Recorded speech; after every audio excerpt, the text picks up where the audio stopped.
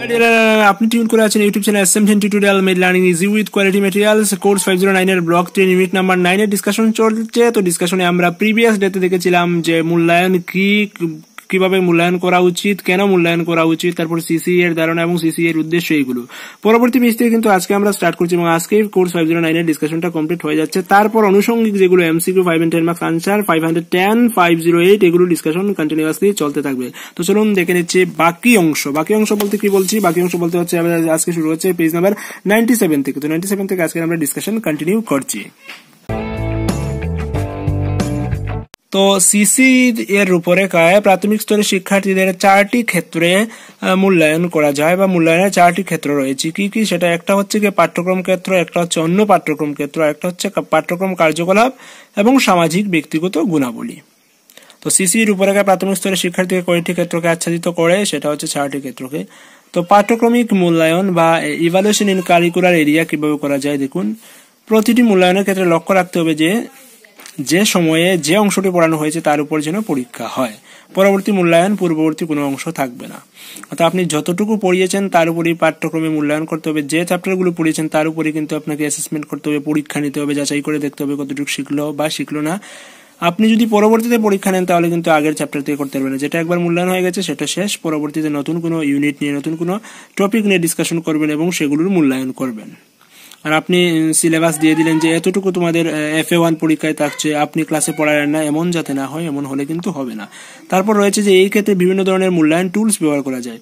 আমরা কি ভাবি মূল্যায়ন মানে হচ্ছে শুধু লিখিত পরীক্ষা। লিখিত পরীক্ষায় কিন্তু মূল্যায়নের টুল নয়। মূল্যায়নের বিভিন্ন ধরনের টুল রয়েছে, যেমন যে মৌখিক পরীক্ষার মাধ্যমে আপনি মূল্যায়ন করতে পারেন, প্রকল্পের মাধ্যমে মূল্যায়ন করতে পারেন, যেটা এখন চালু হয়েছে প্রজেক্টের মাধ্যমে মূল্যায়ন করা। এই যে FA1, FA2, FA3, FA4। তো FA2 এবং FA4 এর ক্ষেত্রে কিন্তু শুধুমাত্র প্রজেক্টের মাধ্যমে মূল্যায়ন করা হয়।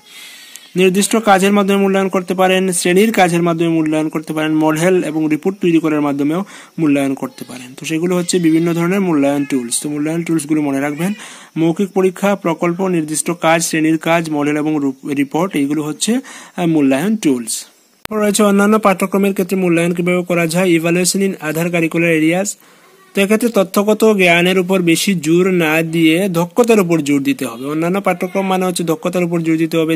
যেদিকে দক্ষ সেই দিকটা যাচাই করতে হবে। যেমন দলগতভাবে প্রকল্প রূপায়ণের ক্ষেত্রে কতটুকু দক্ষতা রয়েছে, শ্রেণীকক্ষে কর্ম সম্পাদনের ক্ষেত্রে কতটুকু দক্ষতা রয়েছে, দলগত ভাব বিনিময় বা শিখন সহযোগিতামূলক, অন্যদের সঙ্গে সহযোগিতা করে কিনা, কলা শিক্ষায় কতটুকু আগ্রহ রয়েছে, স্বাস্থ্য এবং শারীরিক শিক্ষায় কতটুকু আগ্রহ রয়েছে, এইসব বিষয়ের উপর কিন্তু অন্যান্য পাঠ্যক্রমের মূল্যায়ন করা যায় এবং করা উচিত। তারপর রইল পাঠ্যক্রম কার্যকলাপ বা কারিকুলার অ্যাক্টিভিটিস। তো কি কি অ্যাক্টিভিটিস এর মাধ্যমে আপনি মূল্যায়ন করতে পারেন? দেখুন, যে প্রথম ও দ্বিতীয় শ্রেণীর পাঠ্যক্রম কার্যাবলী বা কারিকুলার অ্যাক্টিভিটি গুলো হচ্ছে যে ভাষার দক্ষতা আপনি যাচাই করবেন, আবৃত্তি, ঘটনা, যে কোনো একটা ঘটনার বিবরণ, গল্প বলা, ছবি আঁকা ইত্যাদির মাধ্যমে। তারপর পর্যবেক্ষণের প্রকৃতি, খেলাধুলা, অন্যান্য দক্ষতা যাচাই করবেন। ষষ্ঠ থেকে অষ্টম শ্রেণীর পর্যন্ত পাঠ্যক্রম কার্যাবলী বা কারিকুলার অ্যাক্টিভিটিগুলি হচ্ছে যে ভাষা সম্পর্কিত দক্ষতা আপনি যাচাই করবেন, পড়া বা আবৃত্তি, গল্প বলা এবং বক্তব্য রাখা, এইসব থেকে। তারপর বিজ্ঞান বিষয়ে দক্ষতা যাচাই করবেন, খেলাধুলা সেটা যাচাই করবেন। তারপর অন্যান্য বিষয় যেমন স্কুল ক্যাবিনেট, একক অভিনয়, নাচ, গান, ছবি আঁকা ইত্যাদি কার্যকলাপ যাচাই করে দেখবেন। তো এইগুলো হচ্ছে গিয়ে পাঠ্যক্রম কার্যকলাপ বা কারিকুলার অ্যাক্টিভিটি। তারপর রয়েছে সামাজিক ব্যক্তিগত গুণাবলীর মূল্যায়ন বা evaluation of socio personal qualities. তো সামাজিক ব্যক্তিগত গুণাবলীটাকে বলা হচ্ছে সোশিও পার্সোনাল কোয়ালিটিস বা SPQ। তো এখানে যদি একটা প্রশ্ন হয় যে বিদ্যালয়ে সামাজিক ও ব্যক্তিগত গুণাবলীর মূল্যায়ন ব্যবস্থা বর্ণনা করুন, সেটা একটা প্রশ্ন হতেই পারে যে বিদ্যালয়ে সামাজিক ও ব্যক্তিগত গুণাবলীর মূল্যায়ন ব্যবস্থা বর্ণনা করুন। তো সেটা কিন্তু আপনি 99 নাম্বার পেজে পেয়ে যাবেন, সেখান থেকে শিখে নিতে হবে। দেখুন, যে শিশুর বিভিন্ন সামাজিক ব্যক্তিগত গুণাবলী যেমন পরিষ্কার পরিচ্ছন্নতা, সময় জ্ঞান, সহযোগিতা, সম্মানবোধ, দায়িত্ববোধ, নেতৃত্ব, অনুভূতি, সততা, সমাদর করার বিষয় সম্পর্কে পর্যবেক্ষণ করবেন। আপনি এই গুণগুলির স্বীকৃতি দেবেন এবং সমাদর করবেন এবং নিয়মিতভাবে মনে রাখার মতো ঘটনা, অবস্থা এবং কার্যাবলীর নোট রাখবেন যা গুণাবলীর নির্দেশক। এই নোটের উপর ভিত্তি করে আপনি গ্রেড দেবেন, A, B, C ইত্যাদি। নির্দিষ্ট সময়ে শিক্ষার্থীদের ব্যবহার কেমন ছিল তার উপরেও মূল্যায়ন করবেন। বিদ্যালয়ে সিদ্ধান্ত নেবেন এবং পক্ষকালিক মূল্যায়নের বিষয়ে সারা বর্ষে 3 থেকে 4 বার মূল্যায়ন করা উচিত।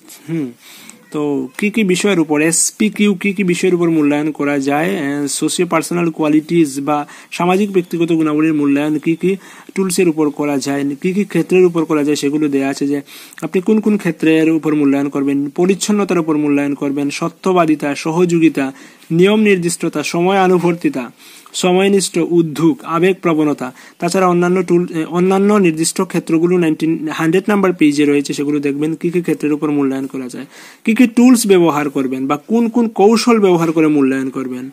তো এসপিকিউ এর মূল্যায়ন কৌশলগুলি যেমন পর্যবেক্ষণের মাধ্যমে মূল্যায়ন করতে পারেন, সাক্ষাৎকারের মাধ্যমে মূল্যায়ন করতে পারেন, চেকলিস্ট তৈরি করে সেগুলো মূল্যায়ন করতে পারেন।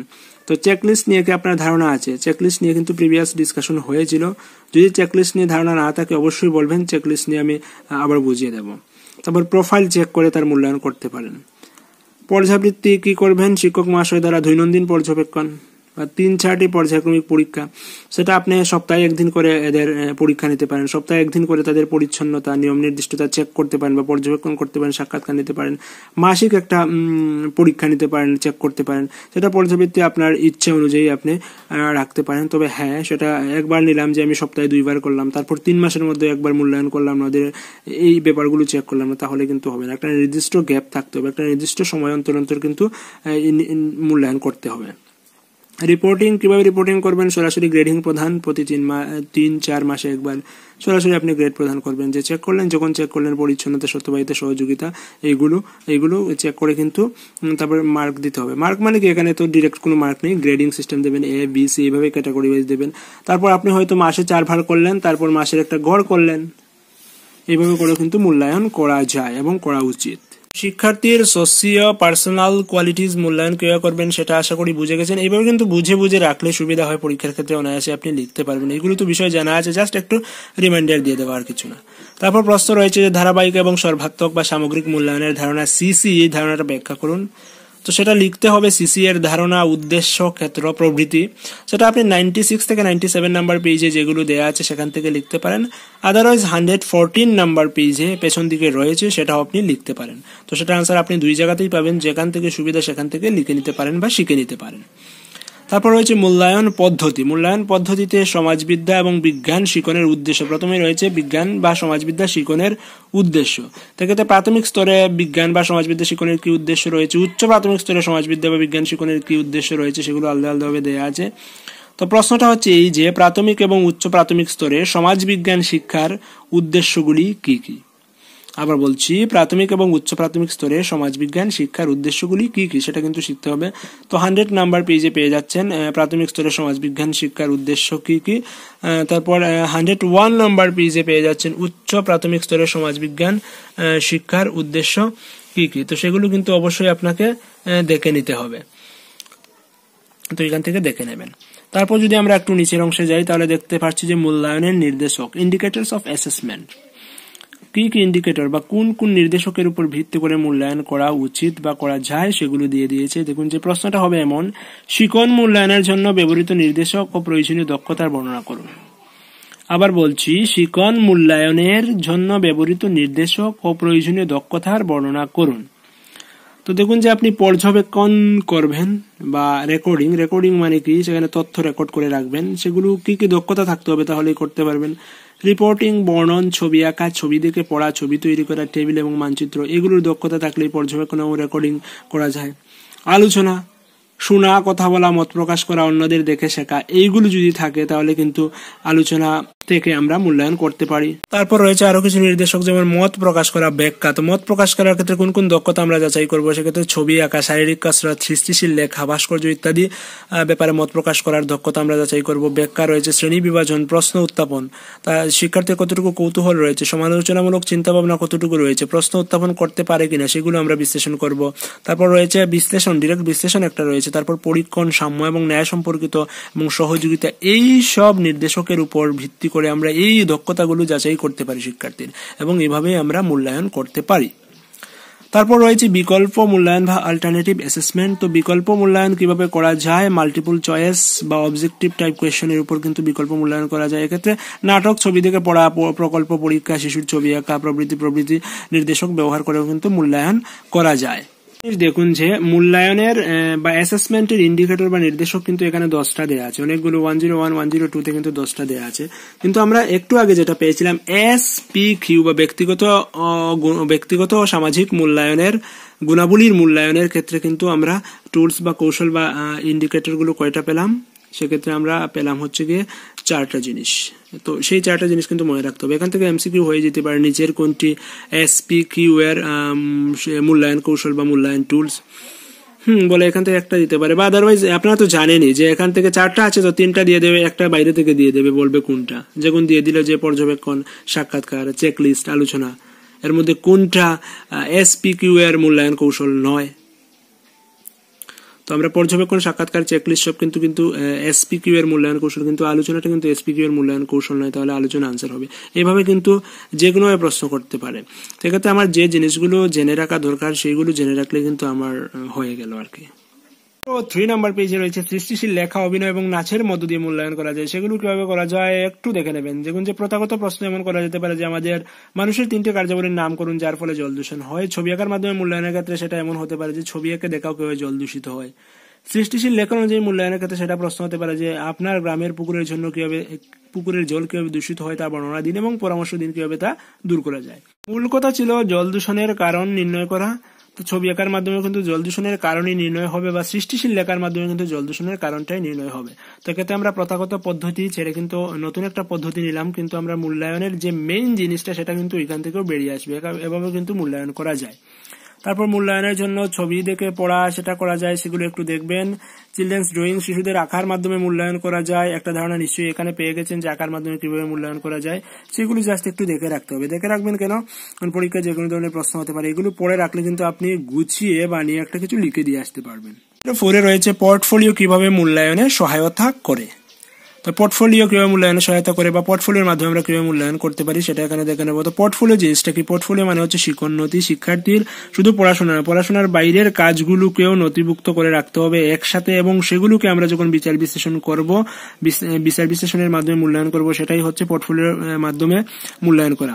তো শিক্ষার্থীর যা সে ভালো পারে, শুধু পড়াশোনার বাইরেও খেলাধুলা, আঁকা, ছবি সংগ্রহ করা, পেপার কাটিং, সবকিছু তার সামগ্রিক কাজকর্মকেই বলা হচ্ছে পোর্টফোলিও। সামগ্রিক কাজকর্মের রেকর্ড যেখানে আমরা যেভাবে রাখতে পারি সেটাকেই বলা হচ্ছে পোর্টফোলিও। যেমন পোর্টফোলিওর ক্ষেত্রে দেখুন যে নির্দিষ্ট কিছু ক্ষেত্র রয়েছে, যে লেখার উপাদান, কাজের কাগজ, সৃষ্টিশীল লেখা, পরীক্ষা, শ্রেণীকক্ষের বাইরে কাজকর্মের রিপোর্ট ইত্যাদি, বিভিন্ন ধরনের গাছপালা, ফুল এবং জীবজন্তু প্রভৃতির ছবি আঁকা, কারুশিল্প যেমন কাগজ ভাঁজ করা বা পেপার কাটিং, শিশুদের দ্বারা তৈরি করা গ্রিটিংস কার্ড, অন্যদের দ্বারা শিশুদের কাছে লেখা চিঠি, শিশুরা যে গল্পের বই পড়ে তার তালিকা, পাতা, কাপড় সংগ্রহ প্রভৃতি, বয়মুক্ত হবে শিশুরা ডায়েরিতে যা লিখে, শিশুর স্বমূল্যায়ন সংক্রান্ত পাতা নমুনা, সেইগুলো সবকিছুকে আমরা একসাথে যেখানে আমরা রেকর্ড রাখবো সেটাকেই বলবো পোর্টফোলিও, এবং সেটা দেখেও কিন্তু আমরা শিশুটার মূল্যায়ন করতে পারি। তো এটাও কিন্তু শিশুর চারিত্রিক বৈশিষ্ট্য বা তার আগ্রহ সবকিছু কিন্তু ওইখান থেকে জানা যায়, এবং এভাবে আমরা মূল্যায়ন করতে পারি। তো সেটা শিখে নেবেন যে পোর্টফোলিওর মাধ্যমে কিভাবে মূল্যায়ন করা যায়, সেটা 104 এবং 105 নাম্বার পেজে সেটা পেয়ে যাবেন। তারপর রয়েছে rubrics for performance based assessment, নিয়ম বিধি কাজভিত্তিক মূল্যায়নের জন্য কি কি ব্যবহার করা যায় বা কিভাবে মূল্যায়ন করা যায়। তো প্রথমে জানতে হবে রুব্রিক্স কি বা নিয়ম বিধি কি। রুব্রিক্সটা হচ্ছে নিয়ম বিধি। রুব্রিক্স বা নিয়ম বিধি কি? তো রুব্রিক্স বা নিয়ম বিধি মানে কি? কিছু কোয়েশ্চেন করা থাকবে এবং কিছু পয়েন্ট দেয়া থাকবে, যে সংগঠন, আমার প্রশ্নটা হচ্ছে সংগঠন, প্রশ্ন না অ্যাকচুয়ালি শ্রেণীবিভাগ, যে সংগঠনের উপর আমি মূল্যায়ন করব। তো তার যদি সংগঠন খুব ভালো হয় তাহলে তাকে আমি 4 পয়েন্ট দেব, যদি চমৎকার হয় তাহলে আমরা 4 পয়েন্ট দিচ্ছি, যদি সংগঠন খুব ভালো হয় 3 দেব, যদি সংগঠন সন্তোষজনক হয় 2 দেব, আর যদি দেখি যে না তার সংগঠনের দিকটা ভালো নয়, উন্নতি করার প্রয়োজন, তাহলে 1 মার্কস দেব। এভাবে অ্যাকচুয়ালি এই যে রুব্রিক্সটা হচ্ছে রেটিং স্কেলের মতো, এটাকে রেটিং স্কেল হিসেবে আমরা ধরতে পারি। তো এইভাবে যে মূল্যায়ন করার পদ্ধতি প্রি নোটিস করা থাকবে, প্রি ডিফাইন করা থাকবে যে কিভাবে মূল্যায়ন করবে এবং তার জন্য কি কি মার্ক দেওয়া থাকবে। সেই প্রি ডিফাইন কনসেপ্ট গুলোকে যখন আমরা মূল্যায়ন করবো তখন সেটাকে আমরা বলবো রুব্রিক্স এর মাধ্যমে মূল্যায়ন বা নিয়মবিধির মাধ্যমে মূল্যায়ন। আগে তাদেরকে নিয়মবিধি বেঁধে দেওয়া হবে যে তোমাদের এই বিষয়ের উপর মূল্যায়ন করা হবে, জেনে বুঝে শিশুরা সেটা কতটা ফলো করতে পারলো তার উপর যখন মূল্যায়ন করবো সেটাই হচ্ছে নিয়মবিধি কাজভিত্তিক মূল্যায়ন বা রুব্রিক্স এর মূল্যায়ন। তো রুব্রিক্স বা নিয়মবিধি কি ধরনের মূল্যায়ন, সেটা হচ্ছে গঠনমূলক মূল্যায়ন বা ফরমেটিভ অ্যাসেসমেন্ট। সেটা কিন্তু শিশুরা জানে যে আমার সংগঠন করতে হবে, না হলে কিন্তু আমি সংগঠনে খুব ভালো করতে পারবো না, চমৎকার করতে পারবো না। তো এক্ষেত্রে চমৎকার করতে গেলে কিন্তু সে সেইভাবেই সংগঠন গড়ে তুলবে। অন্যান্য ক্ষেত্র রয়েছে, আমি জাস্ট দেখাচ্ছি। তো প্রথমে জানতে হবে নিয়মবিধি কি। দেখুন যে নিয়মবিধি বা রুব্রিক্স হলো একটি স্কোর করার উপাদান যা তৈরি করেছেন বিশেষজ্ঞ শিক্ষক মহাশয় অথবা শিক্ষক ছাত্র উভয়ই, যা যে কোনো ক্ষেত্রে শিক্ষার্থীদের মূল্যায়নের জন্য তৈরি করা হয়েছে। মূল্যায়ন করা হবে তাদের পাঠ্যক্রম, বিষয়, পাঠ্যক্রম সম্পর্কিত কার্যকলাপের সামাজিক ব্যক্তিগত গুণাবলীর উপর। ইহা একটি মাপকাঠি এবং শিখন উদ্দেশ্য সম্পর্কিত মান যা ব্যবহৃত হয় শিক্ষার্থীদের কর্ম সম্পাদনের উপর ভিত্তি করে। নিয়মবিধি নির্দিষ্ট মাপকাঠির ভিত্তিতে মান নির্ভর মূল্যায়নকে সমর্থন করে। এই পদ্ধতিতে মূল্যায়ন হয় সহজ, সরল এবং স্বচ্ছ। এটি হলো গঠনমূলক ধরনের মূল্যায়ন, কারণ ইহা সমগ্র শিক্ষণ ও শিখন প্রক্রিয়ার চালু অংশ। রুব্রিক্স বা নিয়মবিধির মাধ্যমে মূল্যায়নের একটা চার্ট দিয়ে দিয়েছি এখানে 106 নাম্বার পেজে। তো আপনি সেটা দেখে নেবেন। যেমন যে ব্যাকরণের মান আমরা কিভাবে মূল্যায়ন করবো, যে চমৎকার দেবো যখন ব্যাকরণগত বা বানান ভুল থাকবে না তখন, বা খুব ভালো দেবো যখন ব্যাকরণগত বা বানান ভুল নেই বললেই চলে, এমনকি খানিকটা ভুল থাকতে পারে। সন্তোষজনক বলবো ব্যাকরণ এবং বানানে কিছু ভুল লক্ষ্য করা যায়, তাকে আমরা সন্তোষজনক বলতে পারি। আর বেশি পরিমাণে ব্যাকরণগত এবং বানানে ভুল ক্ষেত্রে আমরা বলবো যে তার উন্নতির প্রয়োজন রয়েছে, তাকে 1 দেবো, 2 দেবো, 3 দেবো, 4 দেবো, এইভাবে রেটিং স্কেল করে দেবো এবং আগে প্রিডিফাইন করা থাকবে। এগুলি হচ্ছে রুব্রিক্স। তো একটা প্রশ্ন হচ্ছে যে নিয়মবিধি বা রুব্রিক্স মূল্যায়নের সুবিধাগুলি কি কি। এই যে আমরা রুব্রিক্সের মাধ্যমে মূল্যায়ন বা নিয়মবিধির মাধ্যমে মূল্যায়ন করবো, তার সুবিধাগুলি কি কি। তো দেখুন যে নিয়মবিধি মূল্যায়নের সুবিধা, এগুলো কিন্তু শিখতে হবে। সুবিধাটা হচ্ছে এই যে শিক্ষার্থীদের কাজের উন্নয়ন ঘটে, কারণ তারা আগে থেকেই জানতে পারে তার কি কি কাজের উপর কিভাবে মূল্যায়ন করা যায় এবং তার কি কি আশা থাকতে পারে। তো এগুলো দেখে নেবেন। তারপর রয়েছে গ্রেডিং বনাম নাম্বার সিস্টেম। তো বর্তমানে তো গ্রেড সিস্টেমে ছাত্রদেরকে মূল্যায়ন করা হয়, আগে ছিল নাম্বার সিস্টেম। তো নাম্বার সিস্টেম এবং গ্রেডিং সিস্টেমের মধ্যে কি কি তফাৎ রয়েছে সেটা এখানে আলোচনা করা হয়েছে। তো প্রশ্নটা হচ্ছে এমন যে নাম্বার এবং গ্রেডিং ব্যবস্থার সুবিধা ও অসুবিধা বর্ণনা করুন। তো আগে কি ছিল, আগে ছিল 101 পয়েন্ট স্কেল ছিল, এখন কিন্তু 5 পয়েন্ট বা 10 পয়েন্ট রেটিং স্কেল হয়ে গেছে। তো আগে ছিল কিন্তু 101 পয়েন্ট স্কেল। 101 পয়েন্ট কেন, সেক্ষেত্রে কিন্তু 0 থেকে 100 অব্দি মার্ক স্টুডেন্টকে দেয়া হতো। তো 0 থেকে 100 অব্দি কিন্তু 101টা পয়েন্ট থাকছে, সেই জন্য এটাকে বলা হচ্ছে 101 পয়েন্ট মার্কিং। তো 101 পয়েন্ট মার্কিং এ কি কোনো স্টুডেন্ট 0 পেতে পারে, আবার 100ও পেতে পারে। 0 পেতে পারে মানে কি, 0 পেলো মানে কি আমরা বুঝলাম, 0 পেলো মানে সে কিছুই পারেনি, শূন্য। কিন্তু কোনো স্টুডেন্ট তো শূন্য থাকতে পারে না, কিছু না কিছু তো সে জানেই। এক্ষেত্রে কিন্তু এখন সেটা চেঞ্জ হয়ে গেছে গ্রেডিং, যে 0 থেকে 30 অব্দি যারা জানে, কিছু না কিছু জানে, তাদেরকে বলা হচ্ছে এফ বা ডি, যাই হোক, এক এক রেটিং স্কেলে এক একটা পয়েন্ট হচ্ছে। তো এইভাবে তাদেরকে একই স্তরে রাখা হচ্ছে। তারপরের যেমন 34 থেকে 50 অব্দি একই স্তরে, এইভাবে করা হচ্ছে। এক্ষেত্রে কি হচ্ছে, শিশুর দুর্বলতা বিশেষ করে ধরা পড়ছে না। যে 28 পাচ্ছে সেও পাচ্ছে এফ, যে 0 পাচ্ছে সেও পাচ্ছে এফ, তাহলে কিন্তু তার হীনমন্যতার কোনো কারণ নেই। না হলে দেখবে যে একজন 0 পেয়েছে, তুই তো 0 পেয়েছিস, কিচ্ছুই জানিস না, এমনটা কিন্তু নেই। হীনমন্যতা অনেকটা কাটানো গেছে শিক্ষার্থীদের। এইগুলো এত ডিসকাশন করার দরকার নেই, এগুলো আমাদের সবার জানাই আছে। যা যা শিখতে হবে সেগুলো আমি জাস্ট দেখিয়ে দিচ্ছি। যে গ্রেডিং এর ব্যবহার, আগে ছিল 101 পয়েন্ট, এখন হচ্ছে ABCD এইভাবে গ্রেডিং করা হয়। তো গ্রেড দেওয়ার পদ্ধতি কি, তো গ্রেড বিভিন্নভাবে উল্লেখ করা যায়। একটা হচ্ছে প্রত্যক্ষ গ্রেডিং এবং পরোক্ষ গ্রেডিং। তো গ্রেড দুটো পদ্ধতিতে দেওয়া যায়, একটা হচ্ছে প্রত্যক্ষ এবং পরোক্ষ, অথবা নিখুঁত এবং আপেক্ষিক। তো গ্রেডিং কিভাবে হচ্ছে, একটা হচ্ছে ডিরেক্ট গ্রেডিং বা হতে পারে ইনডিরেক্ট গ্রেডিং, অন্যভাবে আবার হতে পারে অ্যাবসলিউট গ্রেডিং এবং রিলেটিভ গ্রেডিং। নিখুঁত গ্রেডিং বা আপেক্ষিক ও তুলনামূলক গ্রেডিং। তো আমরা গ্রেডিং এর দুটো পদ্ধতি পেলাম, প্রত্যক্ষ গ্রেডিং বা পরোক্ষ গ্রেডিং, অথবা হতে পারে নিখুঁত গ্রেডিং বা তুলনামূলক গ্রেডিং, ডিরেক্ট, ইনডিরেক্ট এবং অ্যাবসলিউট, রিলেটিভ। তো যে প্রত্যক্ষ গ্রেডিং কি সেটা এখানে দেখুন, যে প্রত্যক্ষ গ্রেডিং কি, পরোক্ষ গ্রেডিং কি, সেগুলো নিয়ে আমি ডিসকাশন করতে যাচ্ছি না, ছোট ছোট করে লেখা আছে, জাস্ট দেখে নেবেন। তারপর নিখুঁত গ্রেডিং কি, নিখুঁত গ্রেডিং দেখুন যে নিখুঁত গ্রেডিং যেটা ওই যে মার্কস ওয়াইজ বর্তমানে যেটা দেওয়া হয়, যে 75 এর উপরে যে হলে 60 থেকে 74 বি, 45 থেকে 59 হচ্ছে সি, বা 33 থেকে 44 হচ্ছে ডি, 33 এর নিচে হচ্ছে এইগুলো হচ্ছে গিয়ে নিখুঁত গ্রেডিং।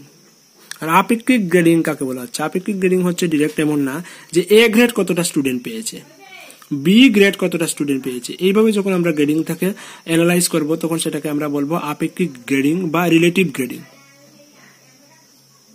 110 নাম্বার পেজে রয়েছে গ্রেডিং এর গড় কিভাবে করতে হয়। তো গড় কিভাবে করতে হয় সবাই আমরা জানি।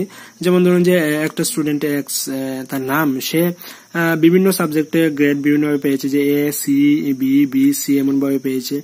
তো তো তার সিজিপিএ বা জিপিএ যেটা গ্রেড পয়েন্ট এভারেজ বা সেন্ট্রাল গ্রেড পয়েন্ট এভারেজ আমরা কিভাবে বের করব। তো গ্রেড পয়েন্ট এভারেজ বের করার জন্য কিন্তু আমরা গ্রেড দিয়ে এভারেজ করতে পারবো না। যেমন এ এর রেসপেক্টে কত দেব, এ হচ্ছে মনে করুন যে স্কেল হচ্ছে 5, বি হচ্ছে 4, সি হচ্ছে 3, এইভাবে করে আমরা যোগ করব। যোগ করে কয়টা সাবজেক্ট, যতগুলো সাবজেক্ট থাকছে ততটা সংখ্যা দিয়ে ভাগ করব। দেখুন যে এক্স এর ক্ষেত্রে কতটা সাবজেক্ট থাকছে, 1 2 3 4 5টা সাবজেক্ট থাকছে, কারণ কি A C B B C পেয়েছে, মানে 5টা সাবজেক্টের মার্ক পেয়েছে। তো আমরা তার 5টা সাবজেক্টের গ্রেড পয়েন্ট গুলো যোগ করব। এর জন্য 5, সির জন্য 3, বির জন্য 4, বির জন্য 4 এবং সির জন্য 3 যোগ করলাম। যোগ করে সাবজেক্ট রয়েছে 5টা, 5 দিয়ে ভাগ করলাম। সেক্ষেত্রে তার 19/5 3.8 হচ্ছে গিয়ে তার জিপিএ। আবার ওয়াই এর ক্ষেত্রেও সেম আমরা ভাগ করে দেখলাম, সেটা হচ্ছে 4.2। তো 4.2 মানে 4 এর বেশি, সেটা হবে সামগ্রিক গ্রেড যদি বলি, কমুলেটিভ গ্রেড বা সামগ্রিক গ্রেড।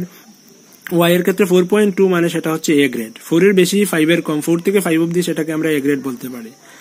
আর এক্স এর ক্ষেত্রে কি হচ্ছে 3.8 মানে 3 থেকে 4 এর মধ্যে, সেটাকে আমরা বলতে পারি বি গ্রেড। তো ওয়াই সামগ্রিক গ্রেড পেয়েছে এ, এক্স সামগ্রিক গ্রেড পেয়েছে বি। এইভাবে আমরা গ্রেড পয়েন্ট এভারেজ করে তার সামগ্রিক গ্রেড বের করতে পারি। তো সেগুলো নিশ্চয়ই জানা আছে প্রত্যেকের বিদ্যালয়ে, যারা ক্লাস টিচার রয়েছেন তারা তো গ্রেডিং নিয়ে কাজ করছেনই। তারপর যেটা আমাদের শেখার মতো জিনিস আছে সেটা হচ্ছে যে গ্রেডিং ব্যবস্থার সুবিধাগুলি লিখুন। গ্রেডিং ব্যবস্থার সুবিধা আপনাকে শিখতে হবে, সেটা 111 নাম্বার পেজে রয়েছে। তো সেটা আর আলোচনা করার প্রয়োজন আমি অনুভব করছি না, অবশ্যই দেখে নেবেন। তারপর রয়েছে অগ্রগতি আছে এর পরীক্ষা, যে শিক্ষার্থীদের কর্মকাণ্ডের একটি তালিকা প্রস্তুত করুন যা তাদের পোর্টফোলিও মূল্যায়নের জন্য প্রয়োজন। সেটা 104 নাম্বার পেজে পাবেন, আবার 114 নাম্বার পেজেও পাবেন। 114 নাম্বার দেখে নেবেন। 104 নাম্বার থেকে আমি দেখিয়েছি, 104 নাম্বার থেকে এই যে আমরা একটু আগে যেটা দেখেছিলাম যে কোন কোন জিনিসকে আমরা পোর্টফোলিও মূল্যায়নের ক্ষেত্রে বিবেচনা করতে পারি বা সেগুলো রেকর্ড রাখতে পারি, সেগুলো হচ্ছে এই যে 104 নাম্বার পেজে দেখতে পেয়েছেন। আর আপনি 114 নাম্বার পেজেও সেটার আনসার পাবেন, অবশ্যই দেখে নেবেন। তারপর 2 নাম্বার রয়েছে নিয়মবিধির সুবিধাগুলো বা রুব্রিক্সের সুবিধাগুলো কি কি, সেটা কিন্তু 107 নাম্বার পেজে পেতে পারেন, আবার 115 নাম্বার পেজে পাবেন, অবশ্যই দেখে নেবেন। চ্যাপ্টার একেবারে শেষ অংশে রয়েছে, সেখানে দেখতে পাচ্ছি যে মূল্যায়ন হবে বিভিন্ন পদ্ধতির মধ্য দিয়ে, যেমন নাটক, পড়া, প্রকল্প, পরীক্ষা, পোর্টফোলিও, রুব্রিক্স, শিশুদের ছবি আঁকা, এমনকি শিশুদের কথোপকথন ইত্যাদির উপর। তারপরেই কিন্তু অগ্রগতি আছে এর যে প্রশ্নগুলো দিয়েছিল তার আনসারগুলো দিয়ে দিয়েছে। 94 নাম্বার পেজে যে প্রশ্ন পেয়েছিলেন তার আনসার কিন্তু আপনি পাবেন 113 নাম্বার পেজে। প্রশ্নটা ছিল প্রাথমিক স্তরে সমাজবিজ্ঞানের মূল্যায়নের উদ্দেশ্য ব্যাখ্যা করুন। তো সেটার আনসার আপনি এখানে পেয়ে যাচ্ছেন। তারপর সংক্ষেপে মূল্যায়নের মূল পদক্ষেপগুলো আলোচনা করেন, সেটার আনসার এখানে পেয়ে যাচ্ছেন।